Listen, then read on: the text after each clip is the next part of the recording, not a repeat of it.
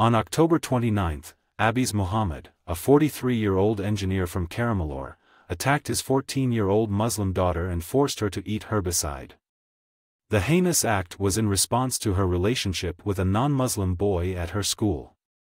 The teenage girl did not survive the attack. She died at a private hospital in Kochi on Tuesday, November 7.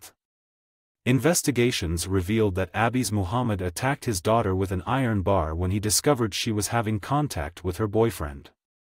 Despite warnings, the girl continued the relationship. Attempts by the victim's mother to intervene during the attack were in vain. The girl had ingested a significant amount of herbicide and suffered severe internal damage, leading to her death.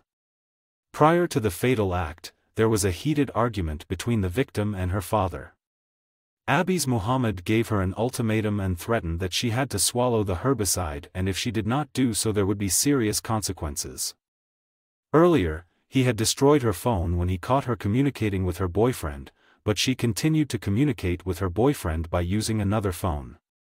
After the murder, Abiz Muhammad was arrested.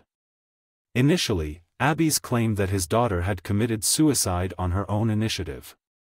However, statements from the victim and her mother contradicted this, claiming that Abiz forced her to swallow the herbicide to end her life because of the unapproved relationship.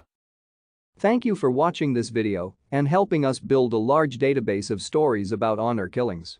Please subscribe to our channel Honor Killing on YouTube